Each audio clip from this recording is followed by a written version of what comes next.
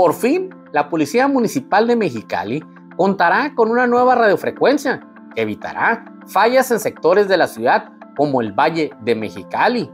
Por más de 15 años, policías municipales estuvieron conectados a una frecuencia deficiente, insegura y sin enlace estatal.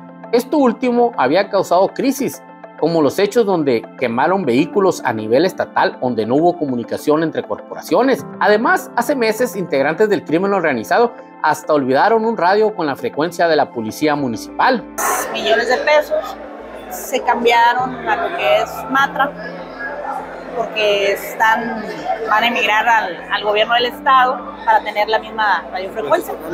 Eso fue algo que va a beneficiar, ¿no?, a la corporación para tener mayor coordinación con el estado. Se tuvo que hacer por adjudicación directa, afirma la oficial mayor. Directa, porque el motivo fue porque la empresa esta, ¿cómo se llama la empresa?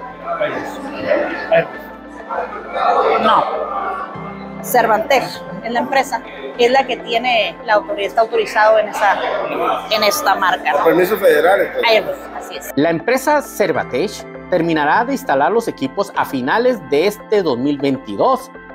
El tiempo de entrega es antes del 31 de diciembre, son 120 días, pero van a estar pautados, ¿no?, entregando constantemente. Avalan regidores toda vez que la radiofrecuencia era un tema que urge. Si se va a invertir cierta cantidad de recursos y que además es mucho dinero para el tema de la radiofrecuencia, tenemos que estar conectados a la frecuencia estatal, que es una frecuencia segura, que es una frecuencia donde vas a estar además interconectado. Con producción de Daniel Ayala para ZONA MX, redefiniendo la información, José Manuel Yepes.